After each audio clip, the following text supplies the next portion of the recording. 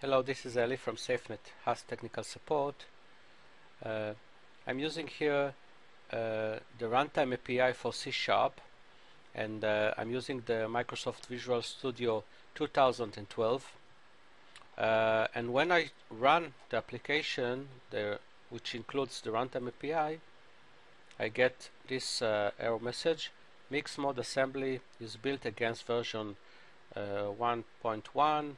The runtime and cannot be loaded in the for runtime without additional configuration information. So this is the issue that I'm talking about, and in order to work around it, we should do the following. Right click on the solution, on the project, and go to properties. First of all, I will stop the application. And so this is the reason why it fails. It fails since it uses .NET Framework 4, but we, as the Runtime API, does not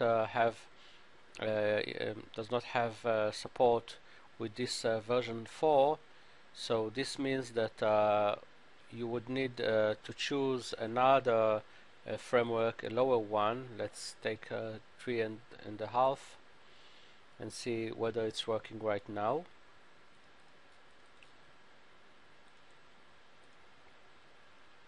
So now it's working fine, no problems. So the workaround is just to use a lower framework for the .NET. Thank you for listening and watching.